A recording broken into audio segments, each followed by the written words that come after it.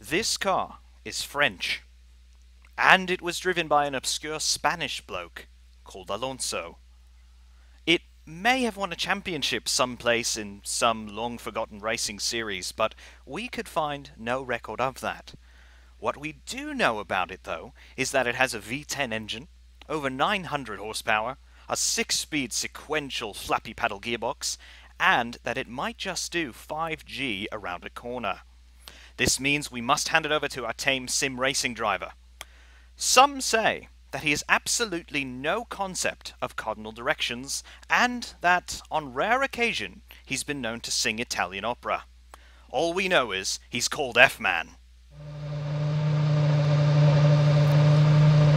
Here we are then, on the start line with the mysterious French car. F-Man bringing up the revs, waiting for the optimal moment to launch, and away he is. Now, this mysterious car with the V10 engine will achieve 250 kilometers an hour in less than 5 seconds, where he is now into 6th gear, braking for the first corner.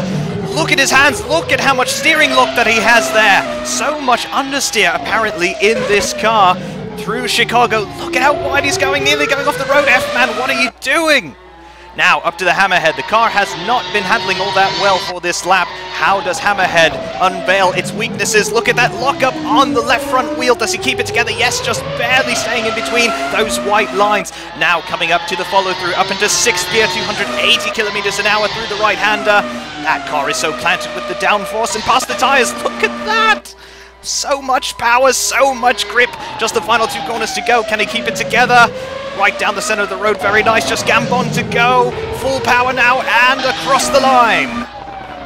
Now, surely F-Man was able to put together a miraculous lap time there, but he did comment to us about that understeer. He said that this obscure Alonso chap must have had meat cleavers for hands, because nobody turns a steering wheel quite like that. However, we must see what that lap time was.